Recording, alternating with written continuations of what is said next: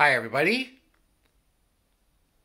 This is my GE microwave, and we had a power outage last night, which turns off the clock.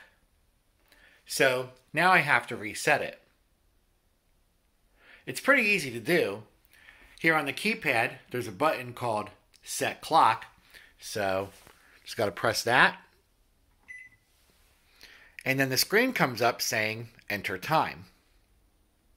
So I'm just going to look at my range. It says 8:45. So I'm just going to type in 8:45. And then press Set Clock one more time. And now the clock is set. So, pretty cool.